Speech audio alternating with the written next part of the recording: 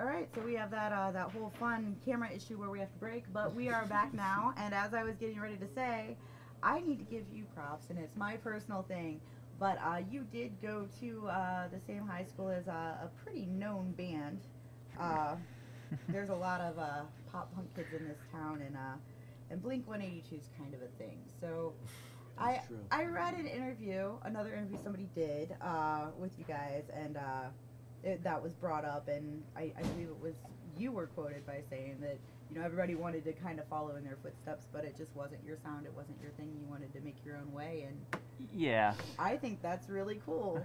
Thanks. I mean, yeah, it wasn't as it wasn't that I could do my own thing, man. I don't like this band. It was just literally. I was paraphrasing. No, yeah, no. I didn't like Blink-182 in high school. I mean, I have more of a like for them now than I used to, just because at the time everybody in my high school was starting bands and covering Blink-182 and all that stuff because we went to the same high school. And I mean, yeah, it was just that was what the scene was. It was just a pop punk thing because of who came from there. Right. And it's cool, but it's definitely doesn't go away. That's what San Diego is known for. SeaWorld and Blink-182. It's So pretty amazing how much their legacy still is felt in San Diego. Like every band has a song like Blink-182. Yeah. See, and I'm just so not a Blink fan. I didn't even know they were from San Diego. Yeah. No, I was an MXPX girl. So you say Bremerton, I'm all the way there. That was my roots. I'm a little older, but Blink was, they were okay. They were on the radio. That wasn't my scene. They did good for them. They did a lot of stuff. They're very well off. Yeah, they're doing all right. So I mean, I don't think they care if anybody doesn't like them. I don't dislike their music. I just like the hype. But that's a whole other thing. Moving on. So you guys have been in a band for a couple years. This band, you've been in other bands as well. What's your favorite tour story? Any band, any group, any time, any tour. Funniest thing you can remember off the top of your head that happened on a tour. A lot of stuff happened the first tour, but that's kind of old. Something happened last night that was kind of crazy. We were in Chicago, and St. Patrick's Day, and I was trying to move the van from the front of the venue to the back so we can load out and leave, and I heard honking and some kind of argument going on, and this guy's like, "Hey!" And I turn and I look, and there's a traffic jam.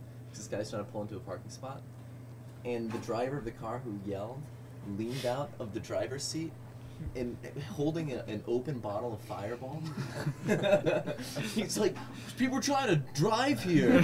I'm like, oh my god. Chicago. Welcome to Chicago. Does not chill. No, not really. Not really, not at all. Welcome to Chicago. Yeah, there was a Chicago band called Kill Hannah that actually had a song called Welcome to Chicago.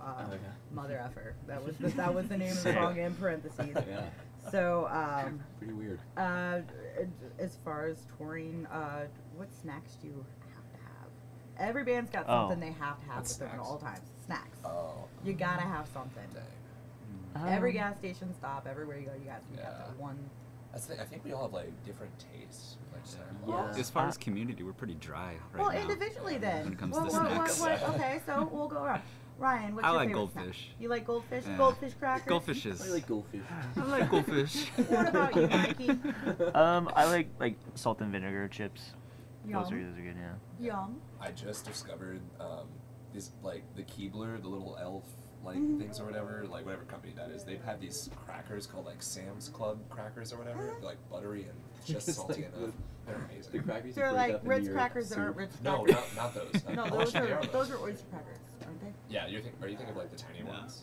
Just saltine crackers. I was thinking Ritz Kinda. crackers. Yeah, it's a mix between the two. It's amazing. They're so good. Crackers, Yeah. chips, and goldfish. Yeah. I have a sweet tooth. I was Yeah. hoping you did. I eat cookies and stuff. And, there's these candies actually called trolley eggs. You know, like trolley, and they make gummy worms and stuff. Yeah. They have these things called eggs, and they're like gummy worms, but they have a hard shell.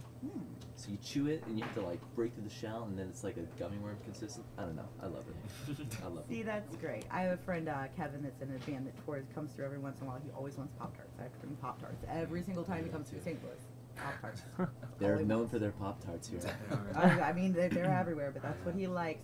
So we're gonna cut one more time, come back, and talk a little bit about the CD or the album, and Right on.